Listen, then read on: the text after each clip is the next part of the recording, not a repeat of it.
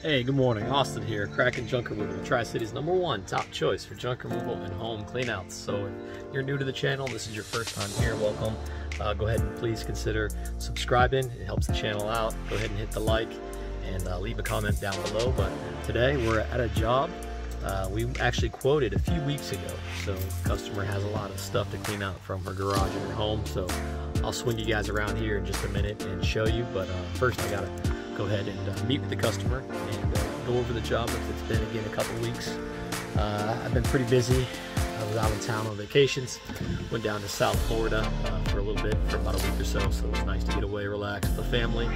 Had some fun at the beach and the pool, and just came back the other night and had to take my son to the doctor today. He had some problems with previous illness he had. Had a flat tire I had to fix. I think I made a community post about that not too long ago. And as I was getting that done, I noticed I had a nail in another tire, so luckily we were able to plug and patch that one, but the other one was right on the sidewall, so we weren't able to fix it. So came back to a lot of busyness, a lot of hecticness, but that's what happens in this job. So we're gonna go ahead and meet with the customer. All right, so over here the customer wants to keep the ladder, keep the wheelbarrow, and keep this little wooden toolbox. Everything else we're going to go ahead and take. So it looks like there's a lot of scrap metal here, so we'll be able to recycle that. Try to keep as much out of the landfill as possible. And then in the garage we've got this really cool jukebox. Very heavy. Customer said it works. I don't know if it does or not. I would have to test it, but very heavy, so we may have to take it apart or just winch it onto a trailer. I got this bench to take along with tire and some of this trash you can see here. Customer wants to keep this along with a lot of these tools you see on the wall, but we were able to score these really cool fishing rods and reels, so we're pretty excited about that. Over here the customer wants to keep this little green cart. It comes in handy when you're working around the yard, but a lot of this stuff, as you can see, is trash. And always open up stuff you're going through, you never know what you'll find. All right, all this stuff underneath this workbench and all the items on top of the bench and around it, we're gonna take those items, except for anything that's hazardous.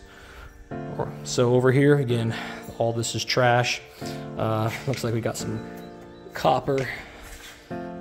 Customer wants all this gone, except for this vintage wash bin she wants to keep, which is pretty cool. So you can see there's the drain plugs for it.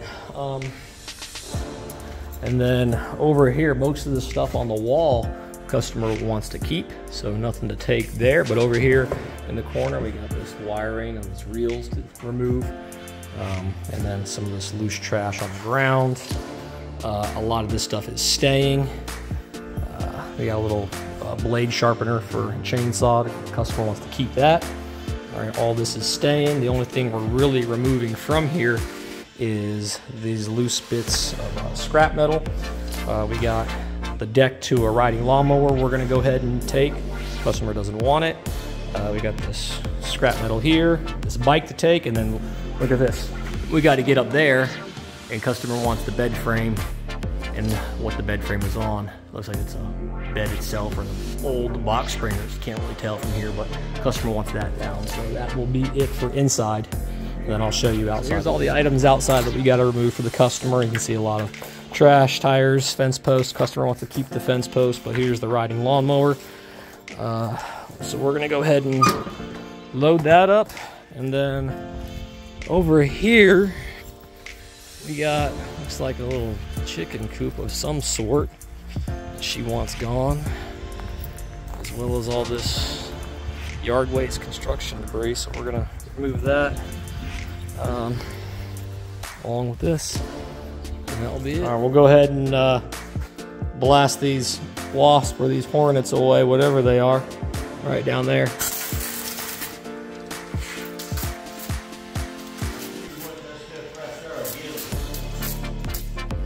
All right, I got them pretty good. Let's see how long it takes to affect them.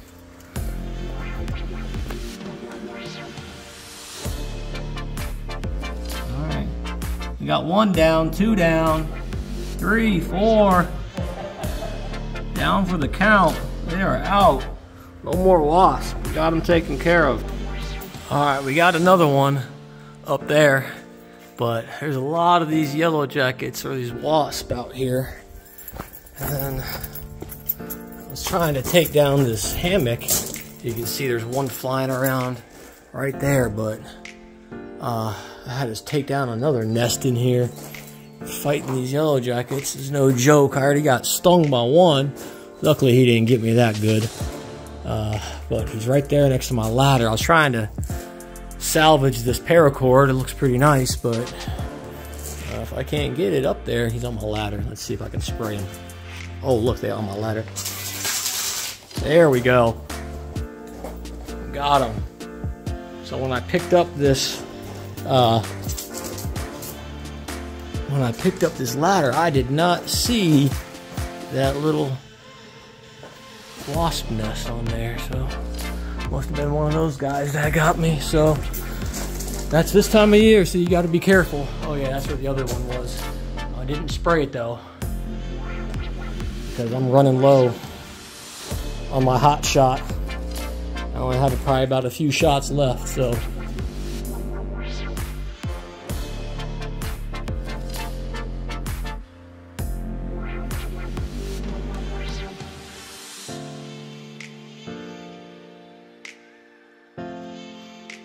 Alright, so we just dropped off one load of scrap metal earlier, and then we took one load to the landfill. So we're heading back to Johnson City, and we had a job to go look at. A customer called us last week, so it was some cardboard material, and it sounded like she was price shopping, but we told her we'd stop by, so we went with the intention of getting the job, but unfortunately it didn't work out that way.